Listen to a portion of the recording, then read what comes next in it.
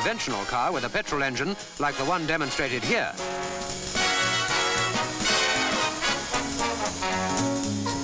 Boys are fascinated, of course, by motors, but little boys couldn't drive these cars, or could they?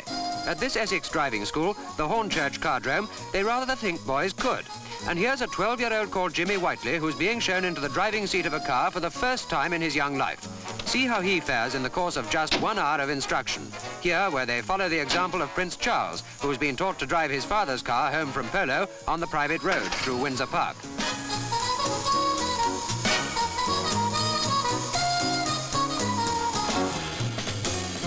The R.A.C. have started junior driver courses, which they say bring teenagers to a standard far higher than the ordinary driving test requires before ever they're old enough to go for it. And young Jimmy Whiteley's progress seems to bear this out.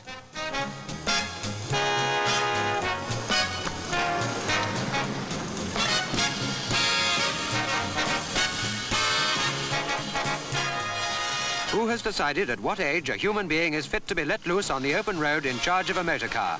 What factors have helped them to decide? And how does the 60-minute progress of a 12-year-old like Jimmy affect their attitude? Just see how he manages out on a murky, greasy surface where control really counts.